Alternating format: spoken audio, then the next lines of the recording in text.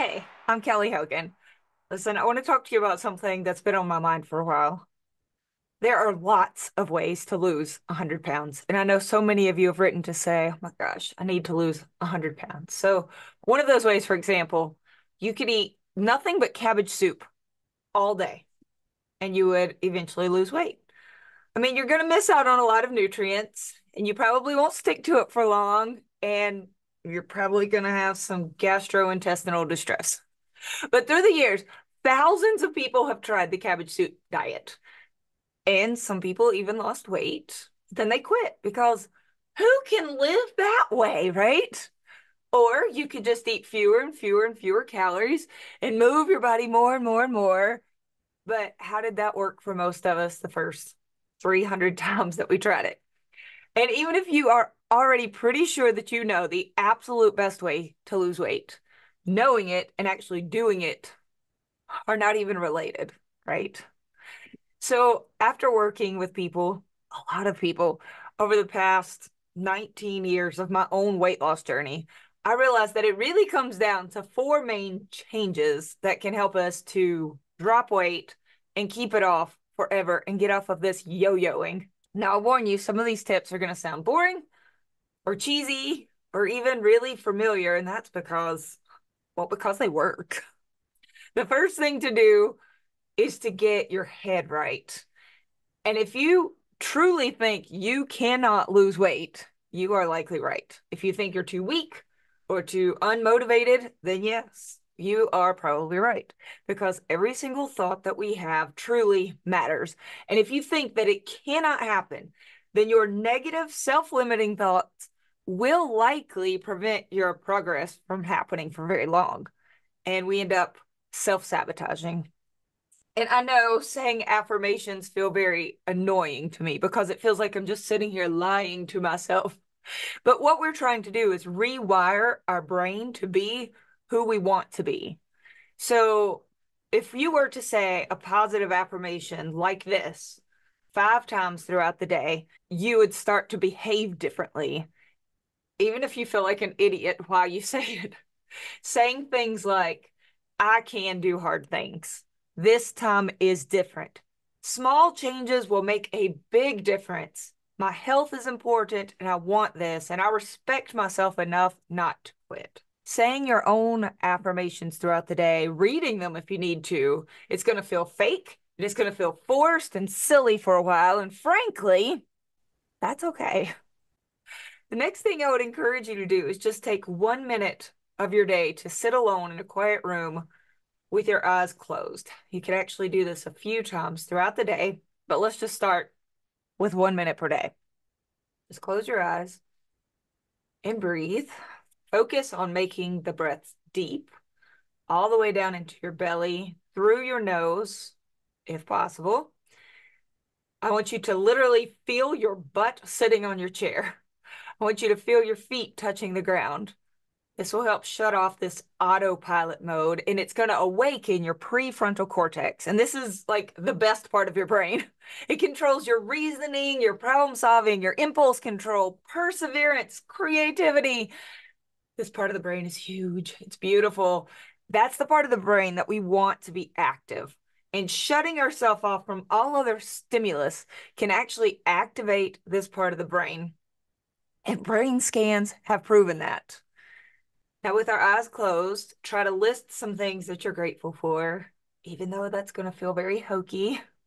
But there's solid research that making yourself list the things that you're grateful for each day can literally, it's been proven to lower blood pressure, increase the activity in that prefrontal cortex. It leads to higher self-esteem, increased happiness, and motivation. So list maybe 5 things that you already have, that you're glad to have, that you would be quite sad to have without. Maybe you've got nice kids or a dog, another day to live. Maybe you've got steak in the fridge, a warm cup of coffee. Maybe you have nice eyebrows. I don't know, whatever you're glad to have. Just take a quick moment and reflect on the ways that you are already winning, you are already blessed. And if you cannot find anything, you are not looking hard enough. The more time you spend looking for those things, the better you're going to get at finding them. And then take one more moment to visualize exactly how you want to be. If you want to be more ripped, see it in your head. Um, Not someone else being ripped, but you see yourself, your face, you. If you want to lose weight, see yourself as thinner. If you want to be a faster runner, imagine it. Feel the details. See the clothes that you would wear. Imagine feeling completely free from sugar addiction and not caring about sweets whatsoever. Imagine, imagine enjoying the steak and saying no to the fries. Imagine putting on walking shoes and choosing to get up and go for a walk and enjoying it. Imagine drinking cold water, just a glass of water, and enjoying that. Taste it, feel it. Picture your face. Picture yourself as the person in this detailed image. And doing that is not going to alter the universe or change the people around you. That I'm not into the new age voodoo of that, okay, people? What this will do is allow your brain to see and feel and experience what it is that you want. It opens your mind up to the possibilities and makes it feel like a safer and more likely option than some scary unknown. And your own body starts to believe these images, and your desires will actually change. You may find that you suddenly feel like taking a walk or drinking the water. Also, forcing yourself to just sit quietly without any external stimulation will help you to build up some emotional maturity without having a screen to keep us entertained for just even one whole minute. And you may be surprised at how challenging it is. I was. But the fact that it's hard is actually good. It helps us to build up some resilience, and that is important. Doing even a small, challenging task will help us to become more resilient. We can do that through hard things like exercise, cold showers, meditation, or even just trying to make it through a book. Best-selling author Sarah Wilson, she uses the mantra, stay longer. She says that staying in the moment when things are hard, it keeps us in the moment and helps us to be more resilient against other hard things later, like saying no to dessert. And yes, I am still talking about just the mental part because that's huge. After we get this part right, the other three tips are going to be pretty easy, but the other three are useless if we haven't worked on our head first. So let's keep at step one first. Just a little longer. Hang with me. All of us have core beliefs about ourselves. They usually stem from things that happened to us back in our childhood. So, for example, if we have a core belief about ourselves, something like, I am always going to be fat. It's who I am. Or I don't have any motivation. I'm just lazy.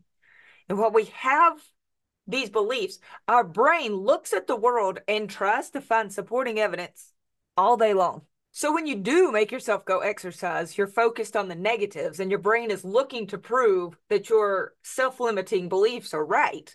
Things like, oh, I got sweat in my eyes and my leg is cramping and there are gnats. I really do hate exercise. I knew I hated exercise.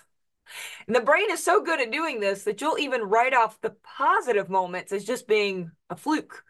So if you truly do believe that you're worthless, you're going to find all supporting evidence to support it. And you will even block out compliments from people just because it's contrary to your core beliefs. So how can you change core belief? Well, it may help to think about, where did it even come from? Did your grandma tell you were lazy? Did a kid at school call you fatty? That definitely happened to me. But we should do the uncomfortable task of looking at some of these painful memories to see why we think we're not worthy of taking good care of ourselves. Why do we continue to self-sabotage? What belief is it supporting? Why do you think you're never going to lose weight? And when we do look back as if you are the kind and loving parent now. Sarah Wilson also says, look back and parent yourself. So if you did have kind of crappy parents, you may have to parent yourself even better than they did. But tell yourself that that kid at school was just trying to be hurtful. He was wrong about lots of things. Remember that kid? He was wrong about a lot, including you. He wasn't a prophet. He was just some little punk kid at school who was probably hurting as well. His words are completely meaningless now. You don't have to let his words hold any power over you anymore. So tell your little girl self or your little boy self, you were adorable because you were. And I didn't see myself as that either. In fact, looking at pictures of myself as a child has always been kind of painful. And I've always thought, oh, so not cute. But frankly, yes, I was. I was a sweetheart. I was precious. I need to have some talks with that little one who was so hurt. And the people that hurt me when I was little were likely just other hurting humans. And they were wrong. And we have the right to be angry about it, but we can also see them as hurting people who failed to protect us. And we can even work on forgiving the adults that failed to protect us and forgive them for inflicting even more hurt as well. And thinking through some of our past childhood hurts and traumas, even little t traumas, can help us to see ourselves as the survivor that we are. We have been through some hard stuff and we're still here. That's amazing. We're still here fighting for ourselves and loving on people. You are worthy of love. You are able to change. You are strong and you're empowered. You have so much under your control. Every single bite you take, every step that you take on a walk, it is within your control. And once you start to see yourself as precious and empowered and capable, you are much more likely to start making changes. You're going to start to expect other people to respect your food choices. You're going to start to have more self-respect to keep promises to yourself. When you say, I'm going to do this, you respect yourself enough to carry through and not lie to yourself. You're going to care enough about your inner self and your body to make healthy food choices. And once you work through some of those hurts, you may find that you don't need that addictive processed food as a source of comfort, and you won't need them as like your daily therapy every night. So every day, I encourage you to find a way to gently and wisely parent that little girl or little boy inside your head that lived through some of these difficult times. Tell them what you would tell your own son or daughter if they were living through those same hurts. Remind yourself that you have survived. You are the hero of this story. You may not have been perfect, but you don't have to continue feeling guilt and shame for long gone mistakes. You are now in this moment, and we are moving forward to a brighter future. And to get yourself better at being present, practice closing your eyes and concentrating on those slow breaths through your nose. Fire up that prefrontal cortex. And this is also that we can break through our thought habits and stop living these same thoughts and same habits day in and day out. They keep us going back to these foods that hurt us and keep us from our life goals. We're seeking comfort from the very foods that are hurting us instead of going to the true source of comfort, our Creator, through prayer, through other humans who are blessed now to have into our lives, through foods that can actually nourish our bodies, through sleep, which can actually help restore us. And to let go of those old thought processes, we have to get out of this default mode or like autopilot. If those are the behaviors and foods that we're so used to turning to, it just becomes autopilot, but it's not who we really want to be. But please know that your brain is going to resist breaking with autopilot mode. It's going to take a little more energy. We're going to have to be really purposeful. You might even feel emotional as you try to change these old behaviors that have just become like effortless ritual and habit. And we have to forgive ourselves for having those bad habits. Even if your habit was you were eating 700 Little Debbie's per week, there was a positive intention behind it. You were likely just trying to make yourself feel better. And even though those processed foods were releasing all kinds of happy chemicals into your brain that made it really addictive, in the moment, it likely did make you feel better just for a moment. And it wasn't serving you in the long run, but in the short run, it made you feel better for a moment. So let's let go of the guilt. You were just trying to feel better. We don't have to shame ourselves for that. We don't need to shame ourselves for turning back to that drug of choice repeatedly. Those foods were just designed to light up the limbic reward system and to keep us addicted. They were designed that way.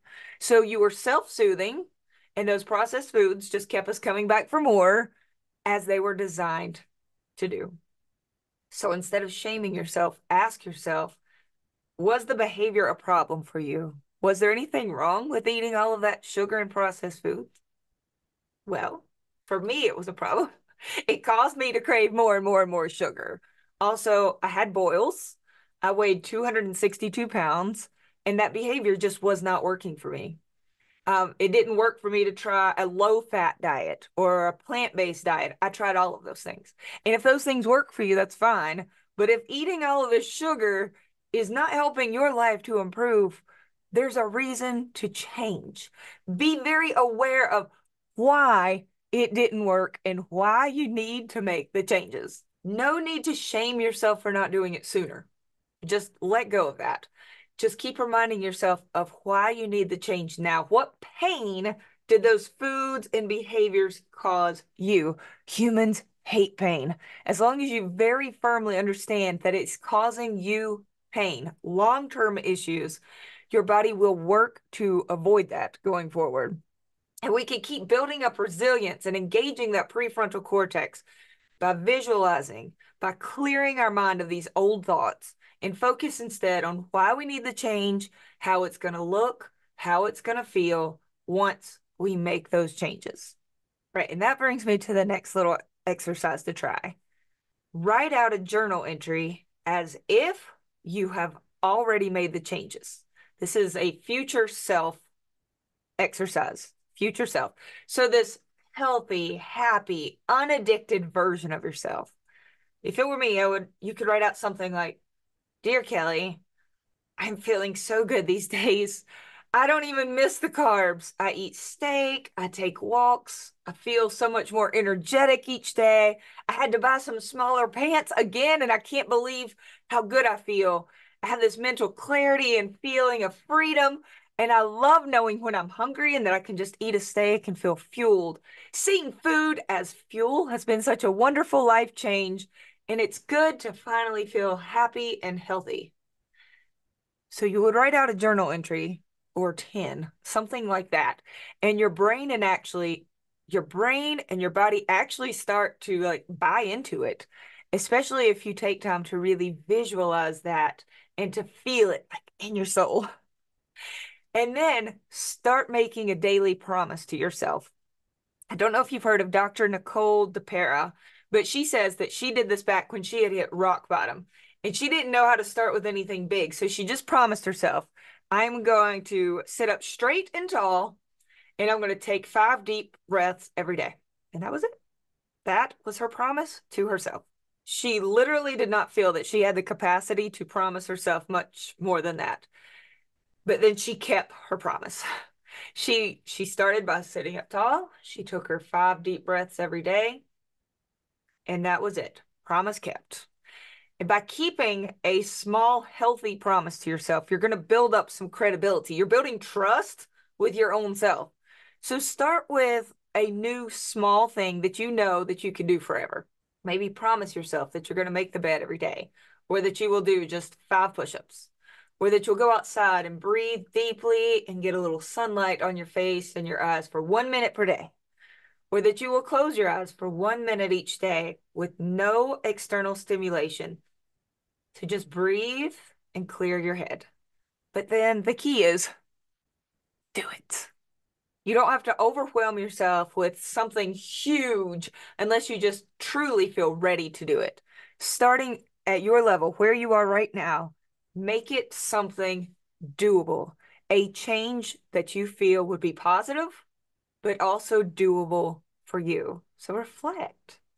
What would that be? What is your next positive step forward that feels doable for you right now? Once you've started doing some of these mental exercises, like you've repeatedly visualized what you want, you've practiced clearing your head, you've journaled it out as your future healthy self. Maybe you've worked through some of these childhood memories that help to create these core beliefs about yourself that may not even actually be true. We've questioned them and worked through them. You have prepared the canvas. Your resilience will start to improve. Your self-esteem will start to go up. You've built some trust with yourself. You've built a stronger prefrontal cortex that's going to be more active. You're going to have a more optimistic outlook on the future because you've literally started rewiring your own brain to accept the changes that are to come. And now, if you feel ready for that, we're going to go on to step 2 on how to lose a lot of weight and keep it off forever. Step 2 is the food. So we have to eat. We need nutrients to keep our body functioning well. This is a given. But if you're triggered to binge when you eat pastas and sweets, starches, processed carbohydrates, you are not alone. Those foods override our satiety signals and they cause us to overeat. They also give us a lot of calories with very little nutrition. And many of them are full of chemicals and fillers that are so hard on our gut lining. So if we're going to lose weight, what can we eat? For me, my doctor 19 years ago, he told me eat meat, eggs, a little dairy, and very low carb vegetables if I wanted them. And that's what I did in order to lose most of the 130 pounds that I've lost. Well, I didn't like vegetables very much, so I didn't eat a lot of them. I mostly ate meat, but with some pickles, green beans, a salad here and there with full fat salad dressing. And over time, I started to realize that I felt my absolute best when I only ate the meat and the eggs. So I haven't eaten plants other than like seasonings on my meat, and I still drink coffee since 2009. That's what I've done, and that's what works for me.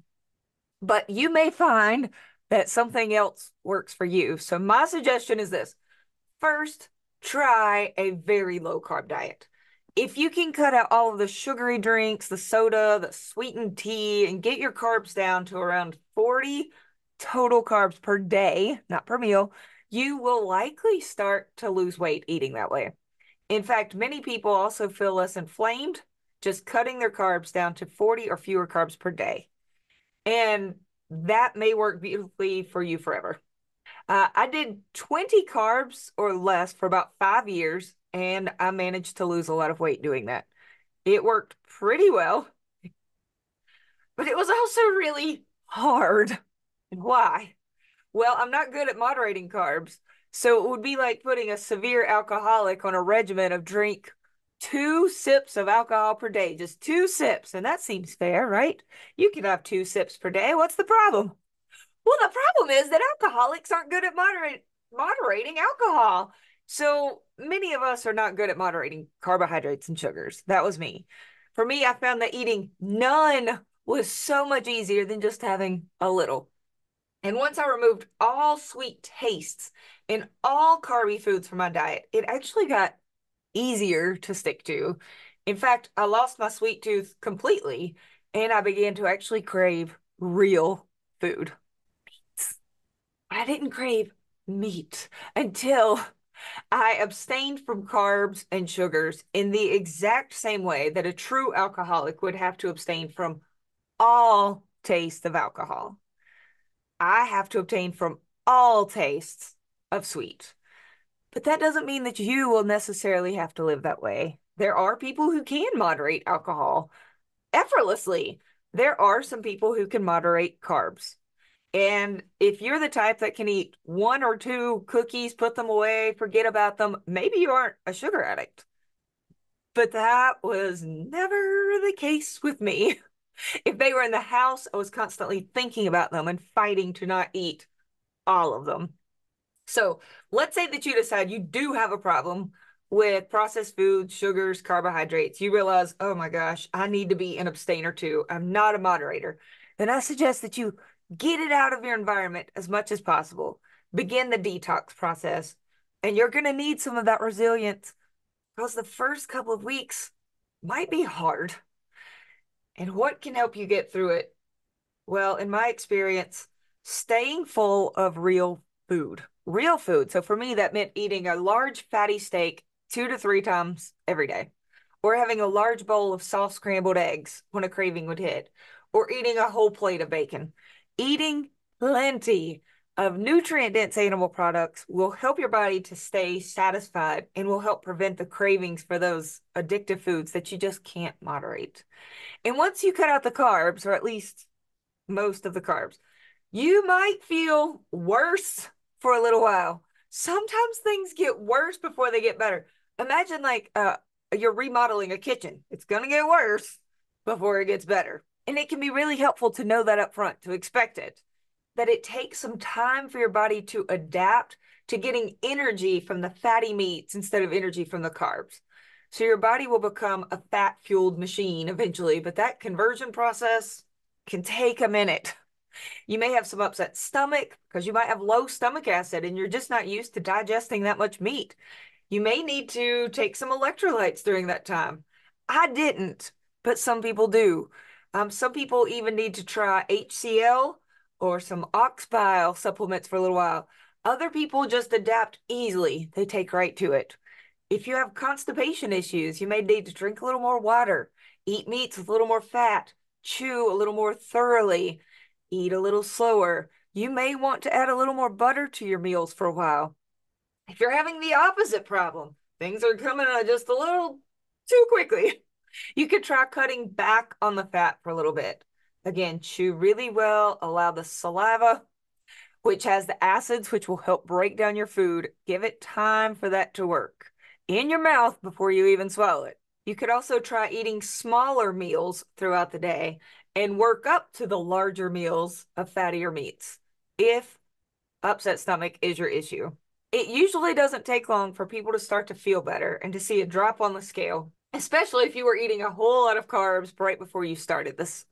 And those positive results that you're going to experience are so motivating, and they're going to lead you to want even more positive changes. It's this snowball effect of, oh my gosh, I feel better. I'm looking better.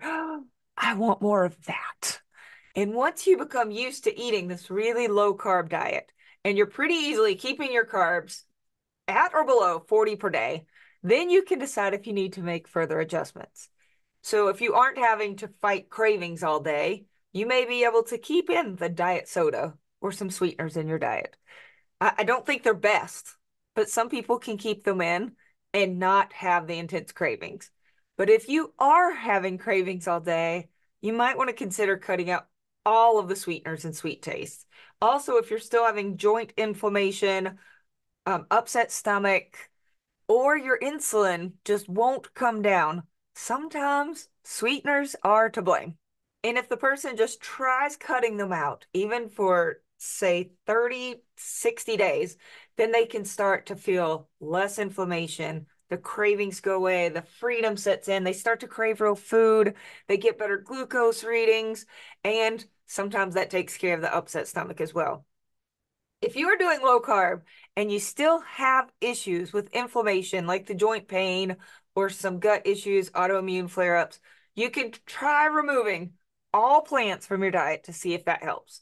You literally can get all of the essential vitamins, nutrients, amino acids from just animal products. So there's no need to worry about not getting enough carbs. Humans have no minimum requirements for carbohydrates. We can live off of only animal products forever without even a supplement requirement. But that doesn't mean that everyone has to do it that way. If you feel great and you are getting great results while eating animal products plus avocados, you could do that. And if you can eat meats and still have some pickles or olives without having any belly pains or carb cravings, weight gain, or inflammation, I think that sounds perfect. What more could I want for you? The idea is that you find a diet that removes these junky and addictive processed foods while still providing your body with excellent nutrition in a way that is able to keep you full and satisfied. Bonus points if your diet also doesn't cause you to have intense cravings or gastric distress. And if your diet also allows you to lose weight, have good energy, sleep well, keeps your libido up, makes your nails and your hair grow, keeps your moods pretty even and happy. Oh, that's fantastic. All right, so once you think you know what that diet might be, I would encourage you to try like a 30-day experiment with that diet. Write down Say 5 breakfasts that fit into this new diet that you plan to try. Write down 5 possible lunches that apply to this diet and 5 healthy dinner ideas and 5 healthy snack ideas. So for me, that would look something like this. Okay. I know that carnivore works best for my body. So for breakfast, I could have scrambled eggs with bacon or a meaty, cheesy omelet, a sausage sandwich, but instead of bread, use sausage patties for the bread with some eggs and cheese between, maybe an eggy baked casserole with meat and cheese, or a steak. Yep, steak for breakfast, because there are no rules here, people. For lunch, well, I usually eat some ground meat from the air fryer, burger patties. You could even do fast food burger patties, strips of steak, chicken wings, a pack of smoked salmon, a bunch of cooked bacon, some deli meats, hard-boiled eggs, or a rotisserie chicken. And for dinner, I usually have a steak, pork chops, ribs. I eat a lot of chicken thighs, more burger patties. But very often it's a steak with plenty of fat on it, and I eat until I'm comfortably full. I don't go hungry, but I also don't try to overstuff myself most of the time. Sometimes that happens. It's okay. For the most part, I prefer to feel full, but not like Thanksgiving stuffed miserable. Okay, for snacks, you probably won't need to do a lot of snacking because hopefully you're going to be so full from these big meaty meals. But if you do find yourself wanting a snack, you could eat some bacon, pork rinds, preferably not cooked in seed oils, pepperoni, carnivore snacks, carnivore crisps, hard-boiled eggs. Some of those things are a little bit easy to overeat. So I would try to limit snacking, focus on eating meals of real meats. But if it comes down to some pork rinds versus donuts in the break room, for heaven's sakes, eat the pork rinds. I would try to avoid the ones with MSG, seed oils, sugars, sweeteners, but no matter what, it's going to be better than the donuts. And if you get hungry between meals frequently, I would just eat bigger meals or grab some meat and call it a between meal meat snack. Have a slice of bacon or 5 and just go back to life and what you were doing. Once you start making these changes, you may begin to have some feelings of deprivation, but I would encourage you to reframe those negative thoughts and think, if I eat pizza, I'm going to have to go through withdrawals again. I'll probably have a bellyache and gain some of this weight back, and I'm going to feel disappointed in myself, and I don't deserve that. What I deserve is to feel good. I kind of wish I could eat pizza like other people, but I would rather look and feel good. I would rather miss out on the pain and also just miss out on the pizza and eat some delicious food that makes me feel like $1,000,000. I would rather not be addicted, and I would rather lose weight. And everybody struggles with something, but at least I know what I need to do in order to feel better. It's worth it, and I am worth it. And your brain may not believe those thoughts at first. In fact, that thought may even make you a little bit mad, and your brain may reject that new thought pattern. But the more you talk to yourself this way, the more your brain will start to accept this and will look for evidence to confirm it. So we can rehearse these new thought patterns.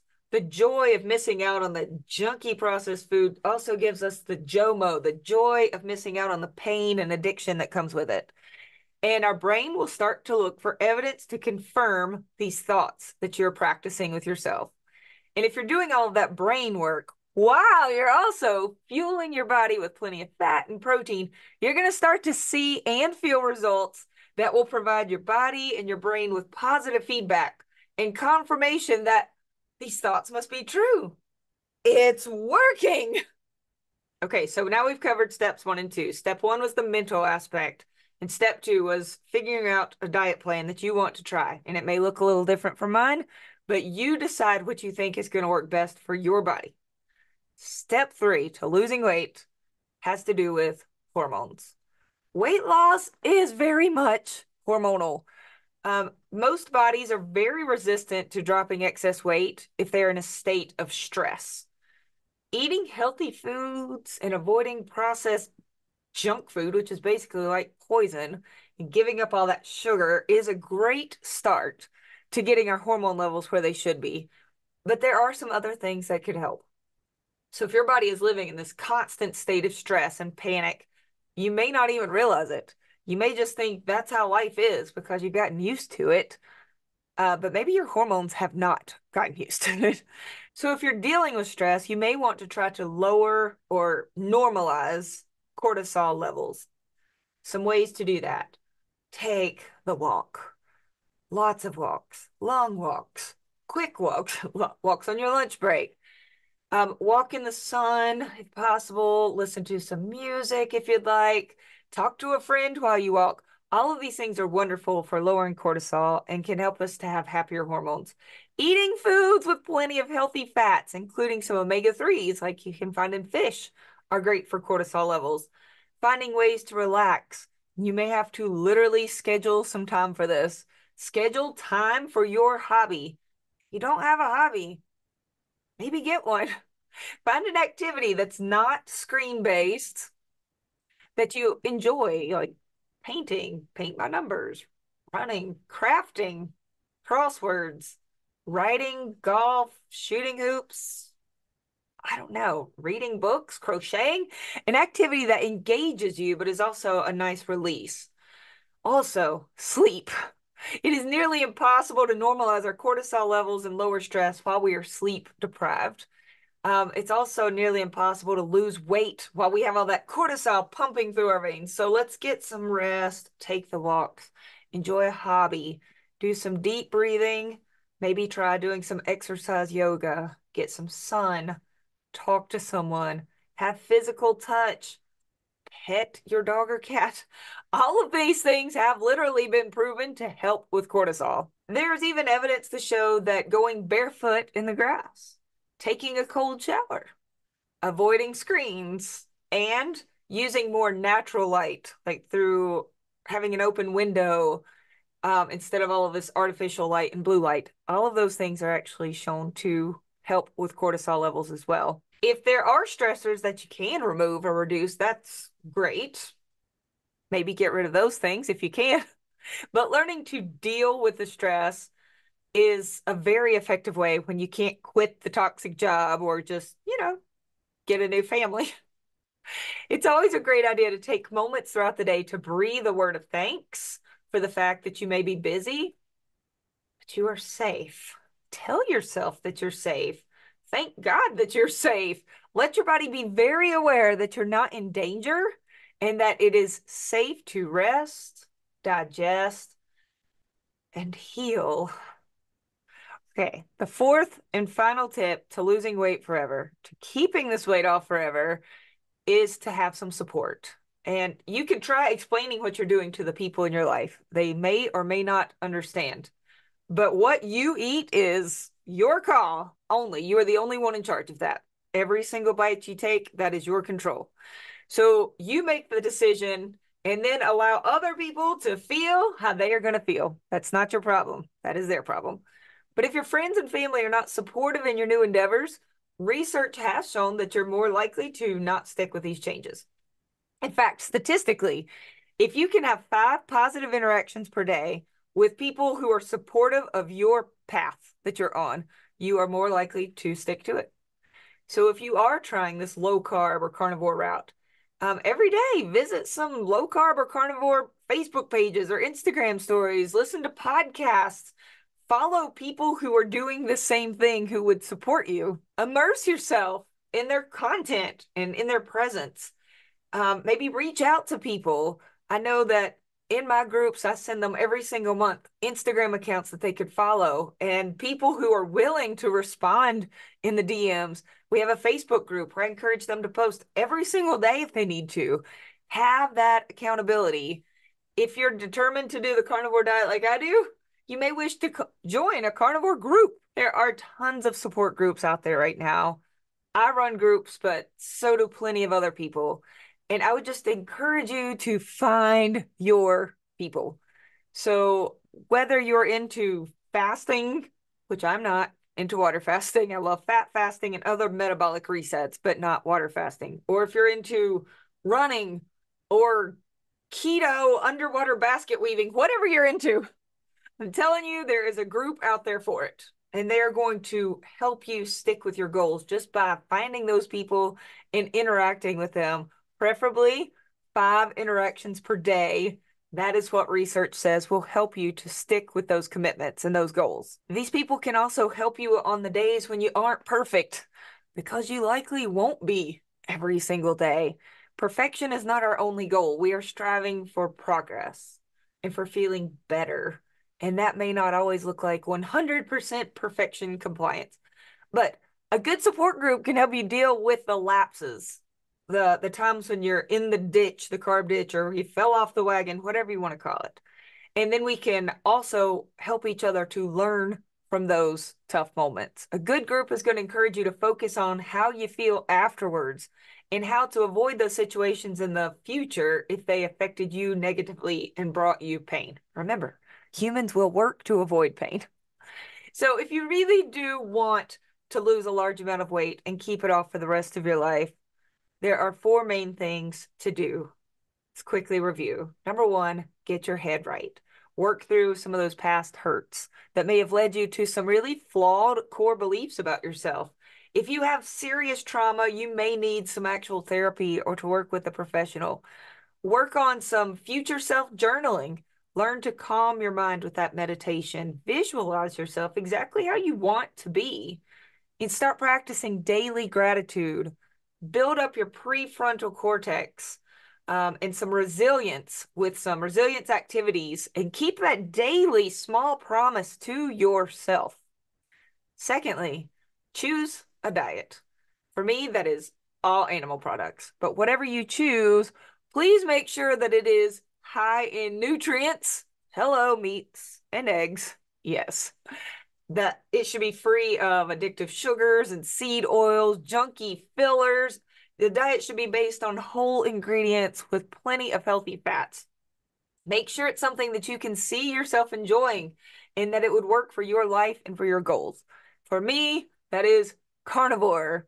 And for you, that might be something a little different. But pick the plan that you think will work for you and then just write down some meal ideas that fit into that plan.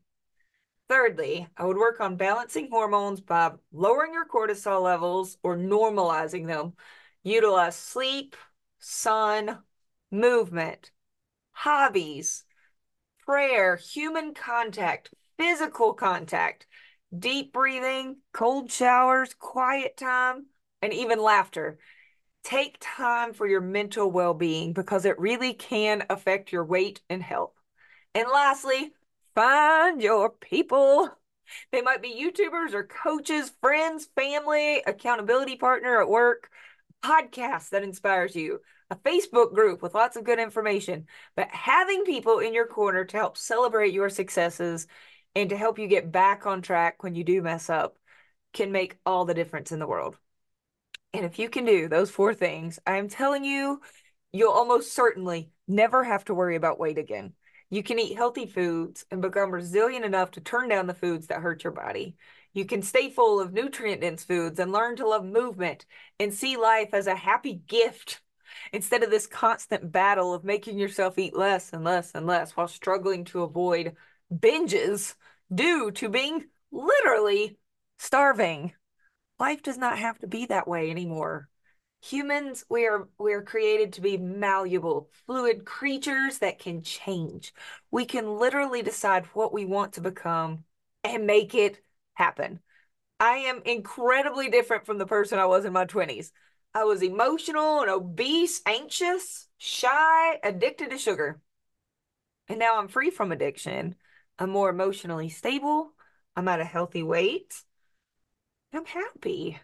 Your brain and your body are capable of remarkable changes if you're willing to put in the hard and sometimes cheesy work of making those changes possible.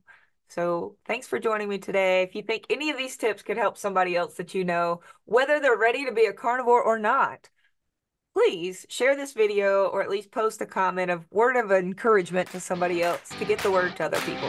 All right, talk to you soon.